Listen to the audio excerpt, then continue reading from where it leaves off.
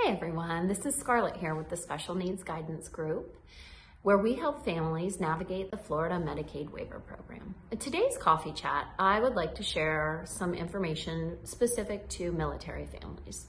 I know here in Florida we have a pretty big military presence across the entire state. We have a ton of bases.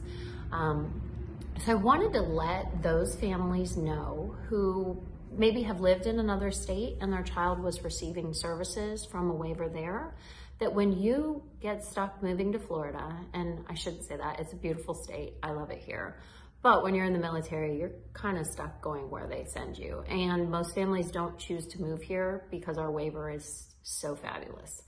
So for you guys who have to move here and your child is no longer receiving waiver services in that other state, there is a clause in our statute that allows military families to skip the line, but only if you can show that your child was receiving those waiver services in the other state and that you were transferred here due to your employment with the military.